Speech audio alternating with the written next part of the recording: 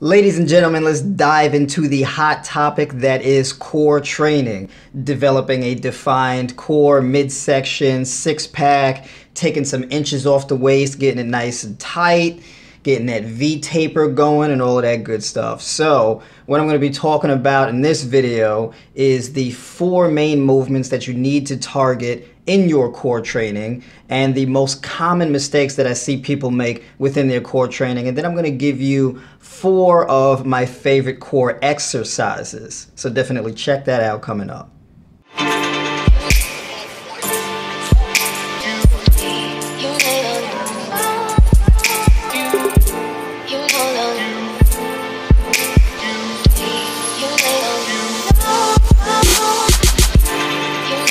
So to start, we got 4 main movements, right, in your core training. First up is going to be spinal flexion. This is what's going to activate the abs on the front, that six-pack that everybody's trying to get dialed in, right?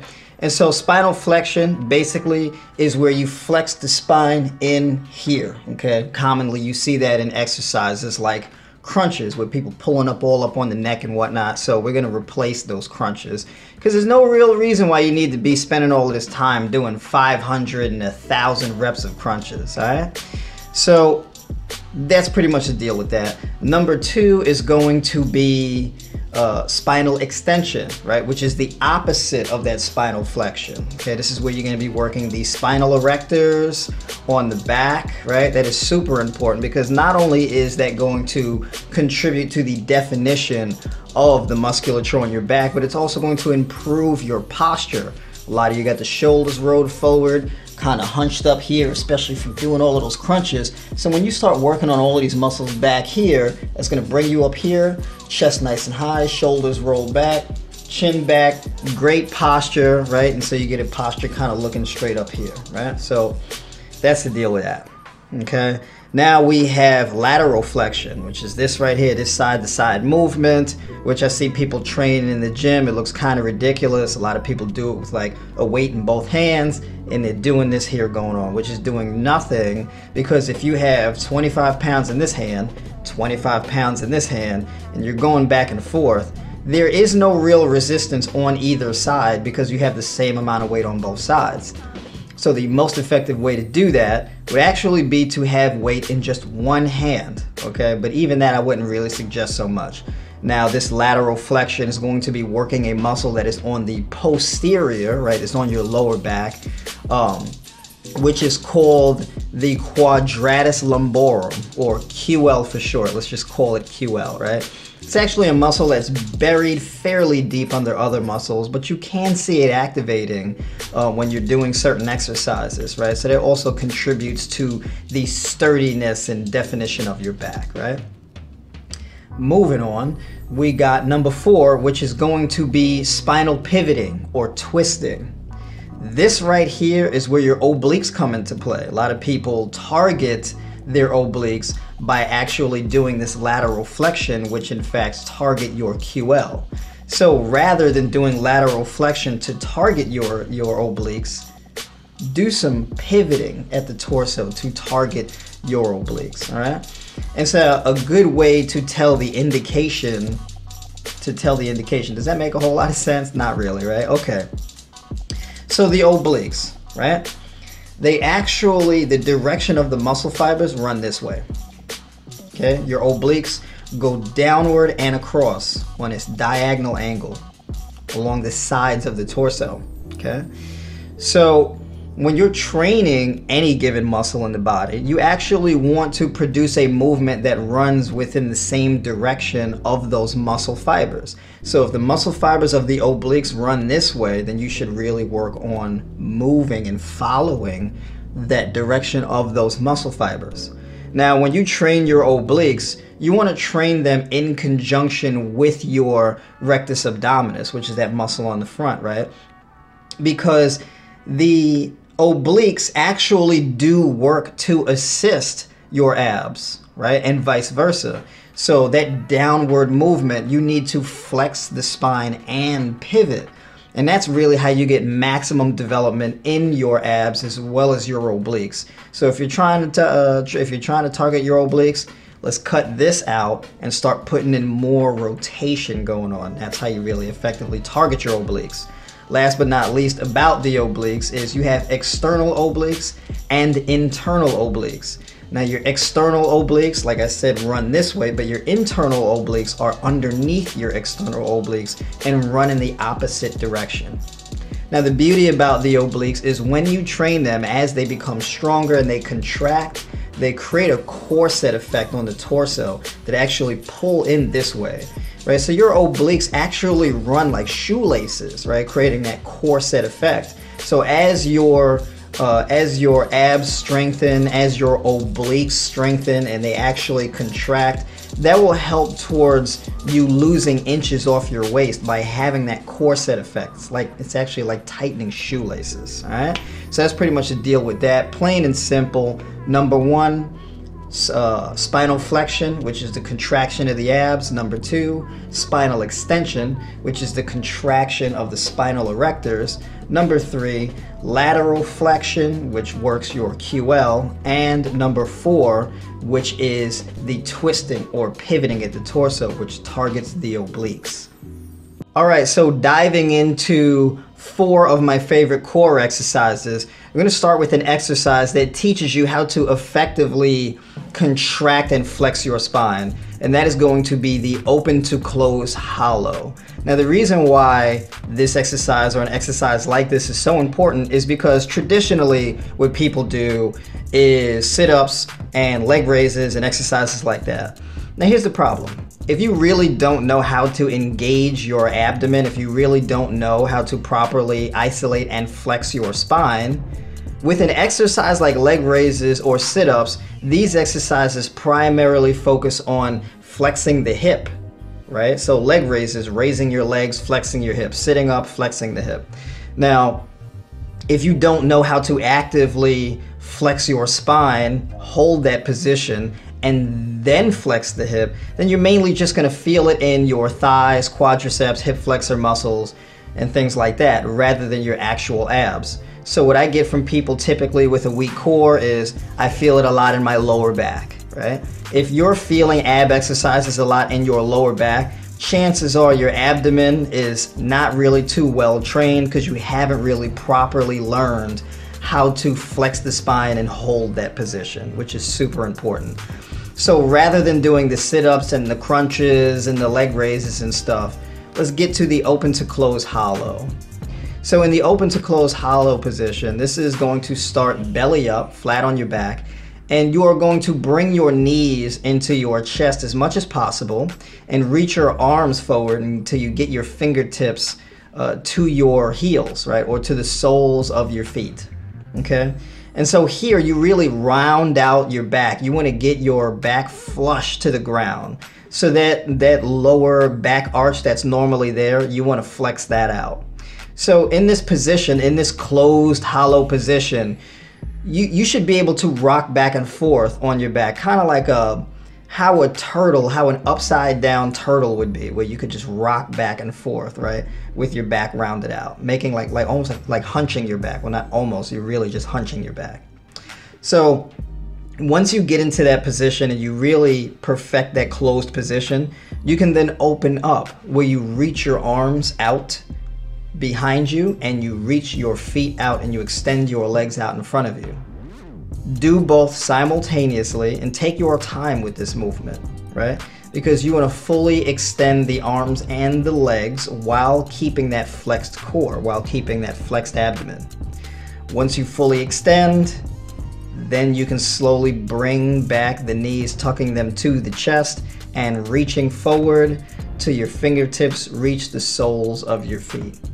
Each position you can hold for about 1 second, 2 at the most, and repeat.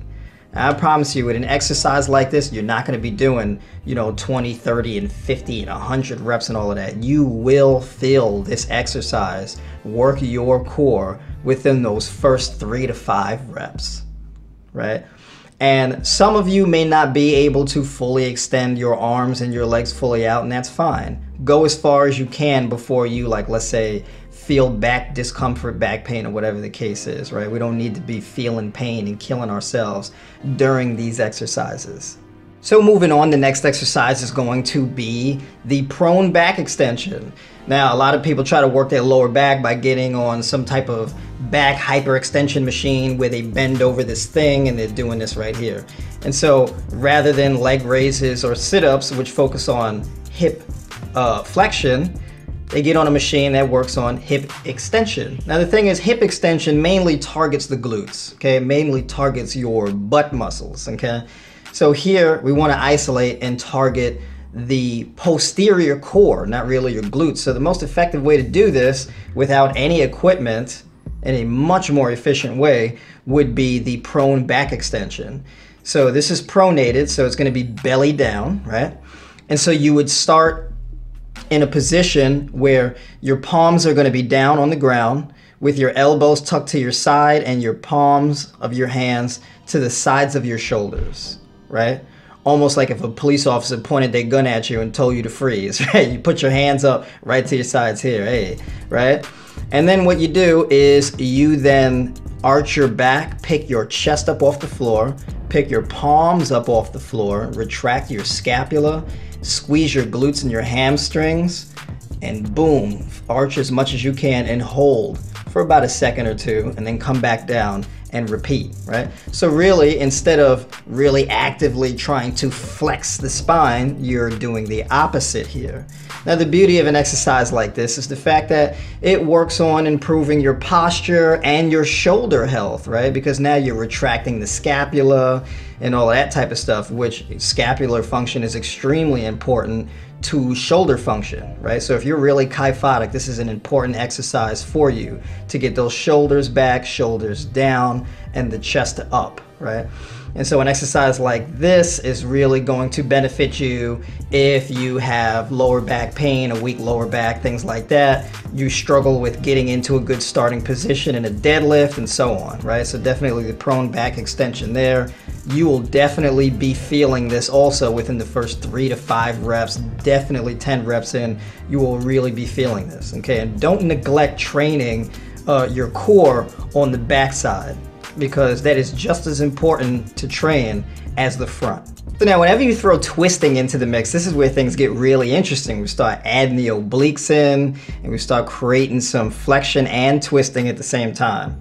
So this brings me to the supine leg raise arch, right? Or the supine arching leg raise, however you want to call it, right?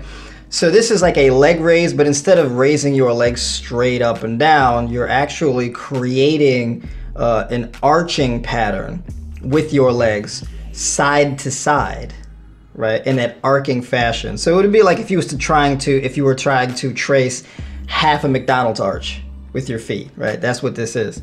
So you start lying flat on your back. Your feet are going to be out 45 degrees to either the left or the right, wherever you choose to start. And your arms are going to be out 45 degrees with your palms down to the floor. So you start over one side, arching over, and you should land 45 degrees on the other side.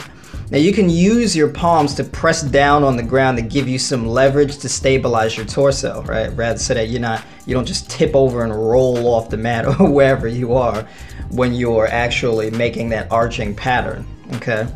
So here, when you actually bring your legs to that 90-degree angle straight out in front of you, your hips should be bent 90 degrees in a full leg raise with your heels pointed straight up to the sky or the ceiling, wherever you are, right? And then just repeat back and forth from left to right and from right to left, etc. You can do that for as many reps as you're capable of doing, sets of 10, 12, 14, 16, 20, however strong your core is. And you can just keep tacking on reps in this exercise as your core gets stronger. Now you remember earlier I said, I don't know if I actually mentioned this, but when you target your obliques, you also want to target your abs. So you want to flex the spine as well as pivot simultaneously, because the muscle fibers of the abs run vertically, and the muscle fibers of the obliques also run vertically as well as horizontally. So they actually tie into the abs, right? So all of those muscles kind of go in the same direction, or at least converge to the same direction. And that's why you want to train them together. So last but not least, we have the prone alternating external knee tuck. That is a mouthful.